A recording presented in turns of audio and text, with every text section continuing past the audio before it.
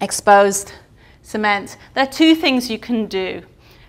Some people actually at the time of surgery say, oh, you should put like a composite filling there, or afterwards you can place a composite filling there. My problem with that is you always end up with like a ledge in that region, which is really difficult to get rid of. But there is this phenomenon called creeping attachment, okay? And this happens, we don't really know why this happens. Still, they don't know why it happens. And what it is when you actually take a graft from the palate and you actually transplant it into another part of the mouth, in some people, that tissue continues to grow upwards until it reaches the CEJ. And this is called creeping attachment. And it does happen, but we're just not sure as to why it happens and who it happens in. There's not...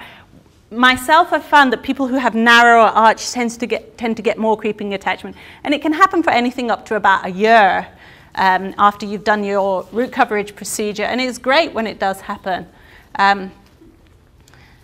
But it's not that predictable. Recession around molars. Now, I don't do an awful lot of molars, but this was the cousin of a referring dentist. And she came to see me because she had extreme sensitivity from this recession around the molar. She was very young. She was only sort of 22. And so we thought, okay, we'll do soft tissue sort of surgery on her to try and improve that from a sensitivity viewpoint. So we took a graft, a connective tissue graft from the palate. And that was her after initial healing. So quite a nice improvement in that region, but she did get a little bit of relapse in that area. So these procedures don't always tend to be that predictable. So in this case, what we did was we'd had some improvement, so I wanted even more improvement we did in the second procedure.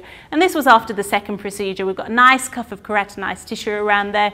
Her sensitivity is gone. She's really happy and easy to maintain these areas. So it is possible to graft around molars as well, but they tend to be a little bit more technique sensitive and take more surgeries.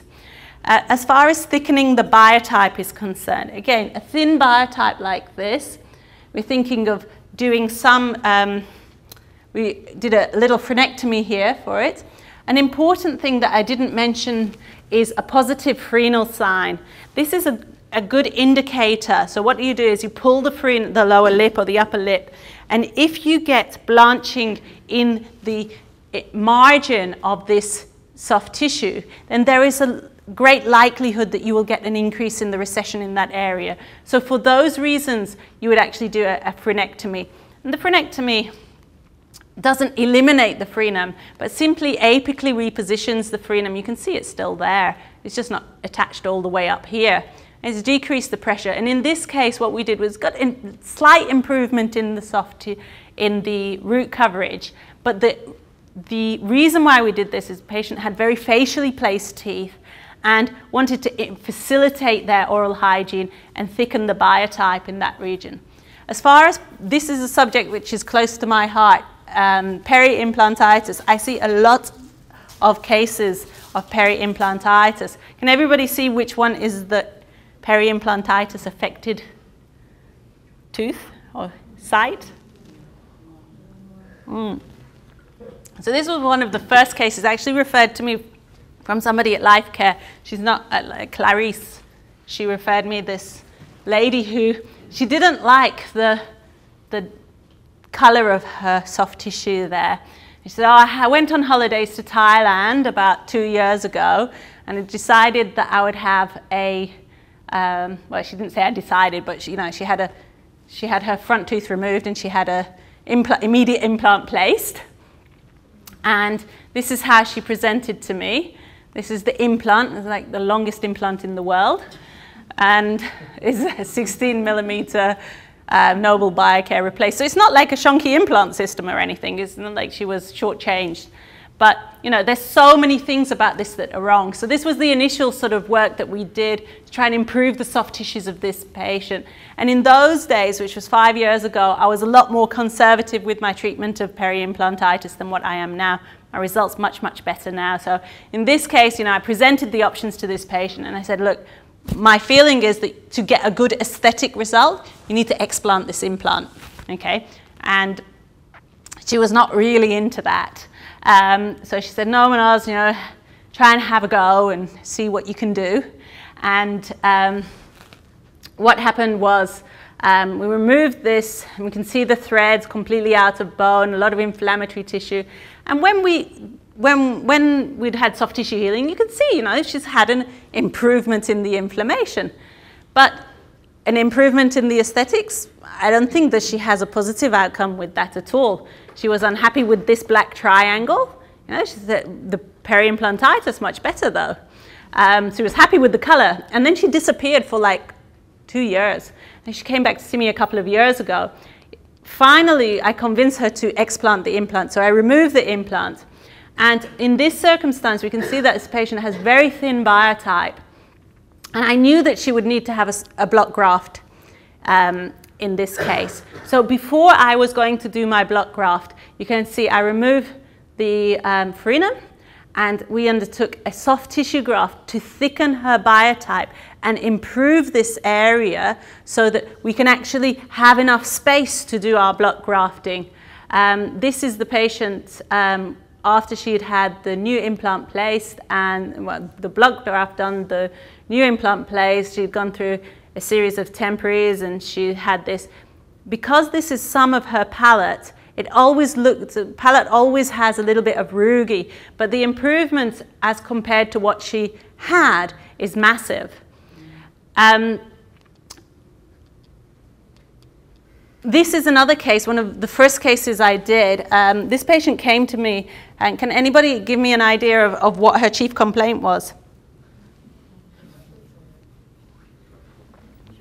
Who would say that the color of her gingiva? Well, actually, she presented with facial pain.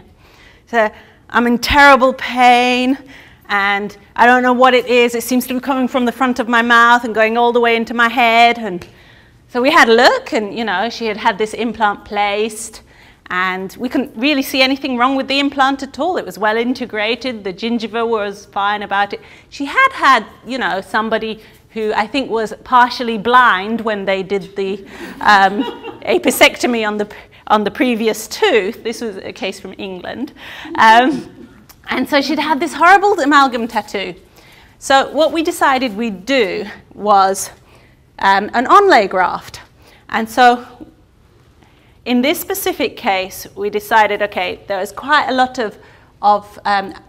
of change in color in that region. What happens with amalgam tattoos is that the amalgam is actually taken up by fixed macrophages within the soft tissue, and then just as the soft tissue remodels, these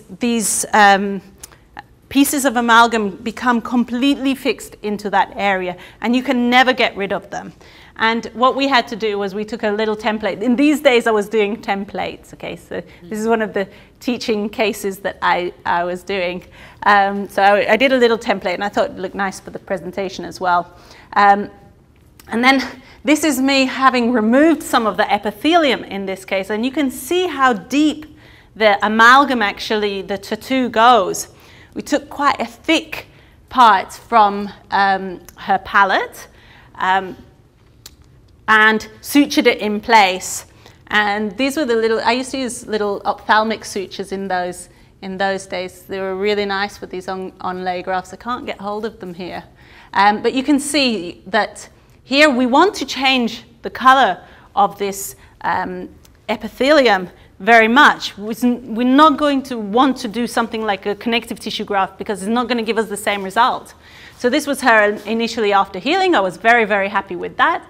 And this was her, an improvement, but it wasn't just right for me, you know. I was like, it still looks a bit ugly, actually. So this grey through, I didn't like it at all. So I said to her, okay, I think we need to do another procedure now. So we're going to do a combination of another onlay graft, and then after that we'll do a little connective tissue graft as well, and really just try and get rid of all these layers of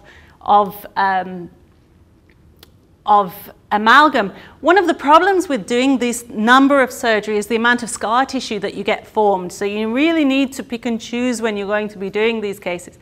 And you can see that, you know, the amount of rugae that are left behind here as well.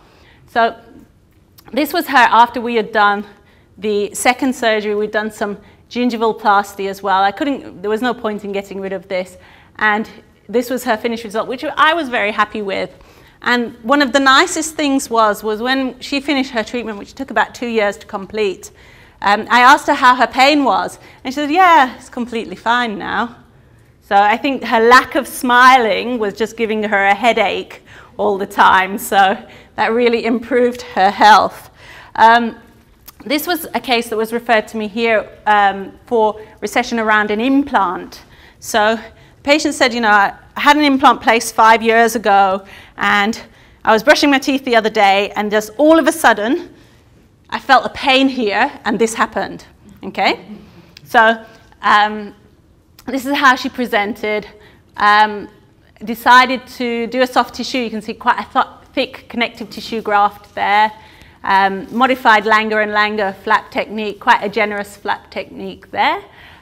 This was her initially after the this was her after the second surgery. Actually, you can see I did another graft there for her. So basically, she was left with some degree of recession after the first surgery, and then we simply did a semilunar flap here, which just apically positioned that, and that was her at the end. And I think this is 5-year follow-up, because she's one of the first cases that I did at the practice. So it's quite nice because we have a 5-year follow-up on her.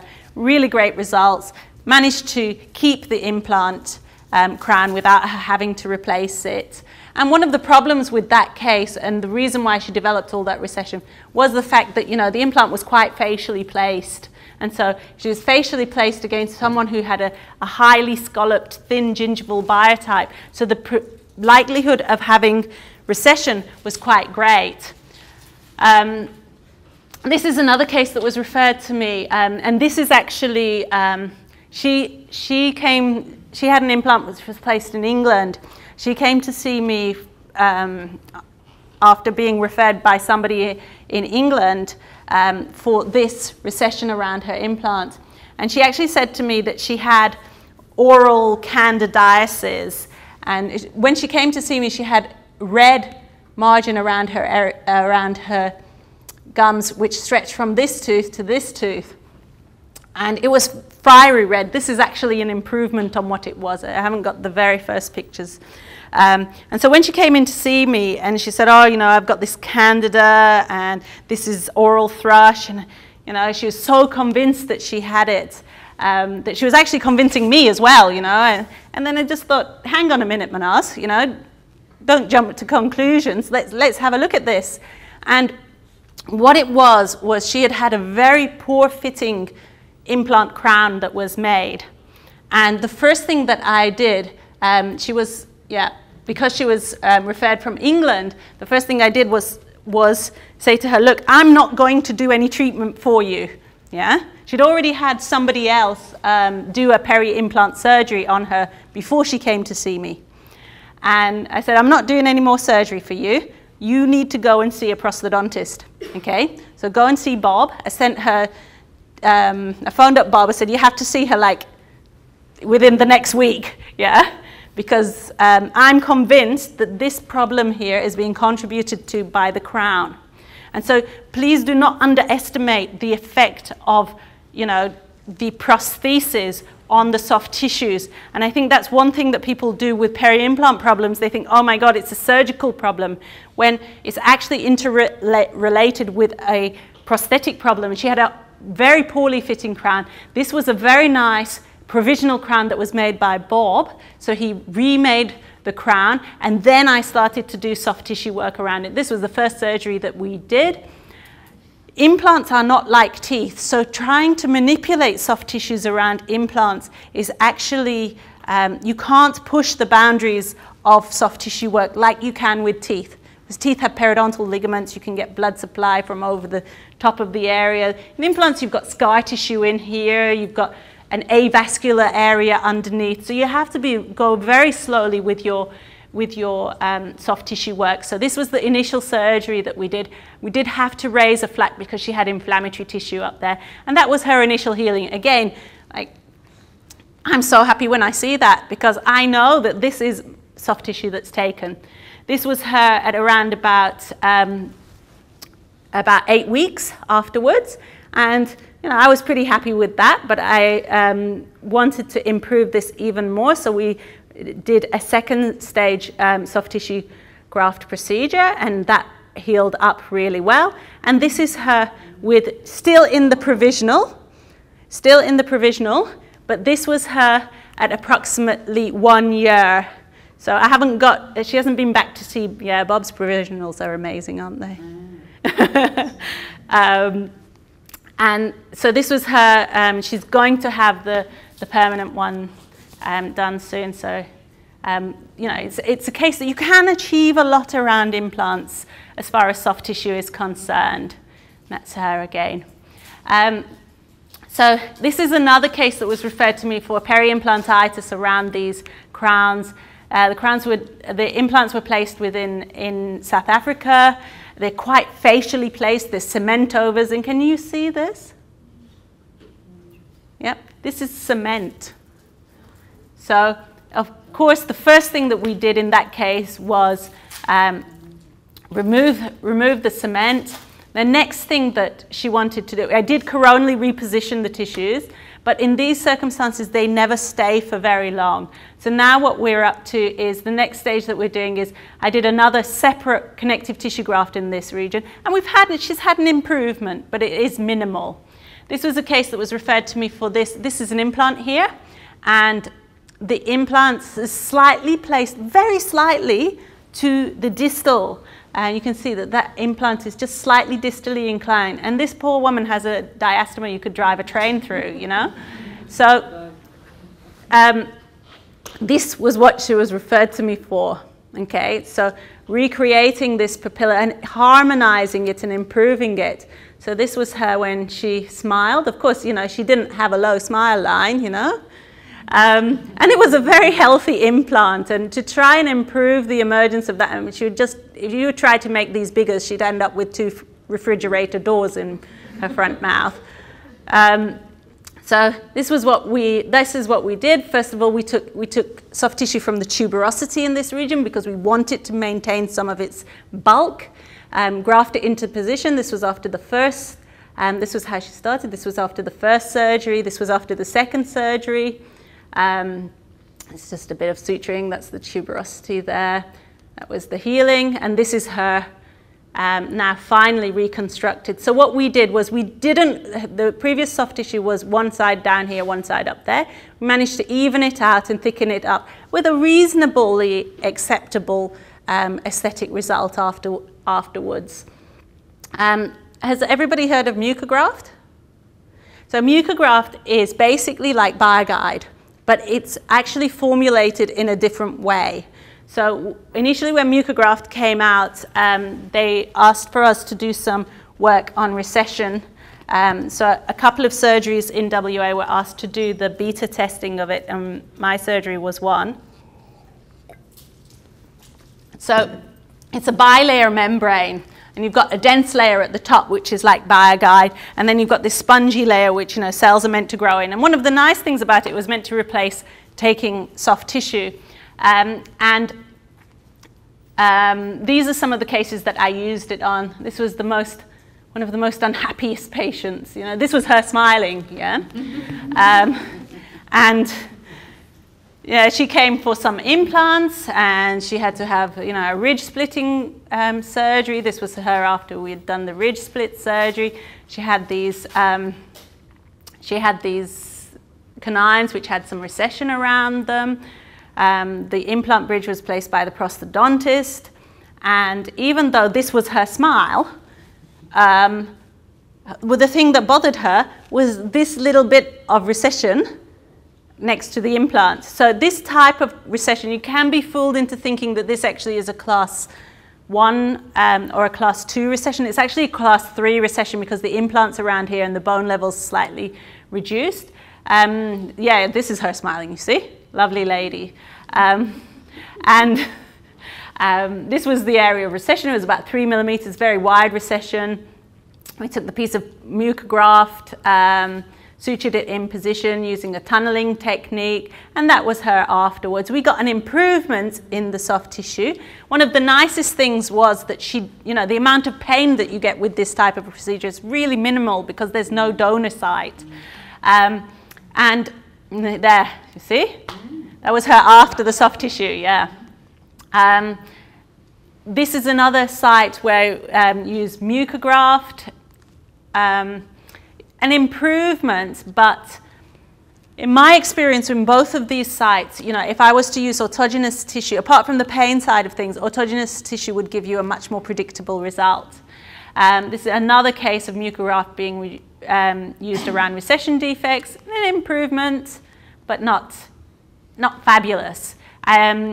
One of the things that we noticed, and this was a consensus meeting that we had of all the users of mucograft in New Zealand and Australia that we did in 2012.